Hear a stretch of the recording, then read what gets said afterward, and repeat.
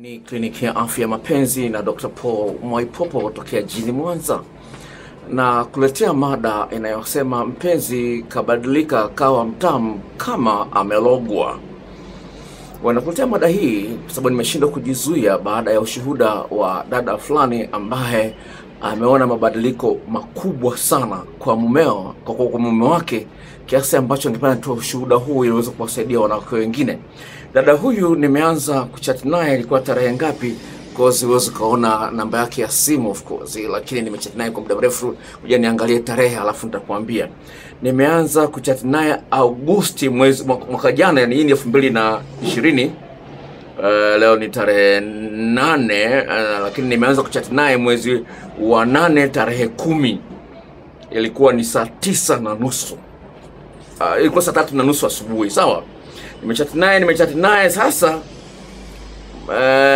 Alafu message ambayo nataka ni kwenye inasema hivi, asema, nikamuuliza, je, ulipata zile video clips nilizokutumia? Akajibu, nilipata, lakini hamna hata video fupi ili kujifunza zaidi. Kwa mfano, hii ya kuifinyia kwa ndani sijaielewa. Akasema, yani hii ya kubana uume kwa kutumia uke sijaielewa. Sasa sikiliza, unaokuja huko mbele baada ya kuielewa mambo yalivyotokea. Ametuma message sasa. Hii message ameituma jana saa 11:50. Anasema toka Agosti 8, sawa, toka mwezi wa 8, huu ni mwezi wa kwanza 2020, toka Agosti 8 ya 2019. Sasa jana saa 10, jana saa 11:50 ametuma message sana hivi, Dokta, masomo yako yamenisaidia sana, ubarikiwe sana baba. Nikamwambia asante sana, naomba uniambie umebadilisha vipi mambo? Akasema, kabla sijapata mafunzo yako, mume wangu alikuwa anaongea na wanawake wapenzi wake mbele yangu. Nikimuuliza anasema hawezi kuacha kuongea nao. Kulikuwa na vipigo, dharau nilivyopata mafundisho yako, hasa ile ya kubana uke unaopwaya na namna ya kuifinyia kwa ndani, yani kubana uume kwa uke. Yeye ametumia neno kufinya. Sawa, ametumia amekuwa mpole kama sio yeye, wala alokuwa anaongea nao kisha gombana nao. Naona tu SMS wakitukanana, mimi wala sina hata muda nao.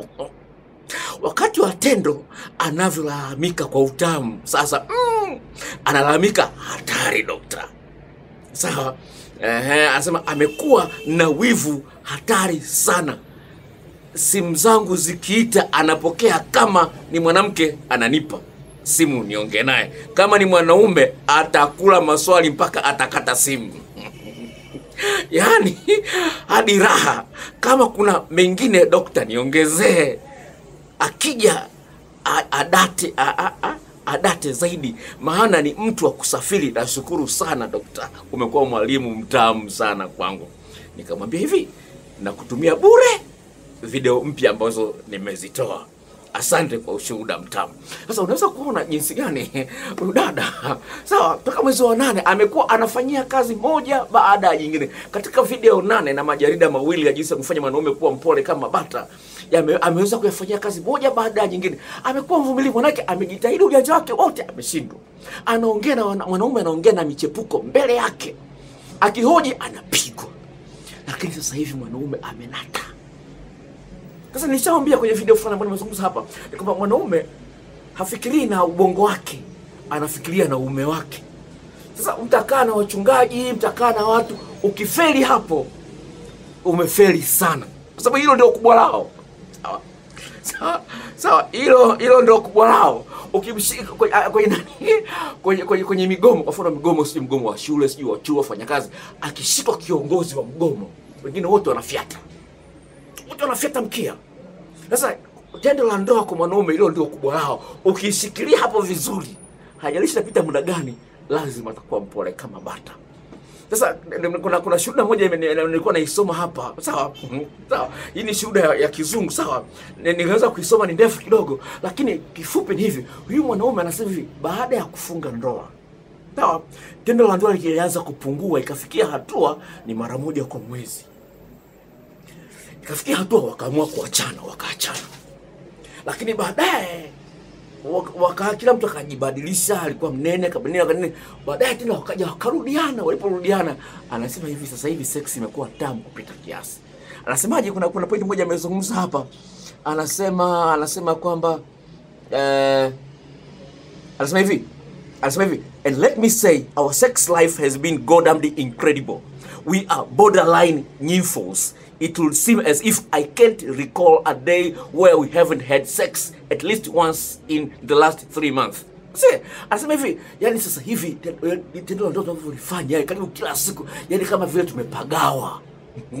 Anasema siwezi kumbuka kama kuna siku ilipita katika miezi mitatu iliyopita ambapo sijamtia mke wangu.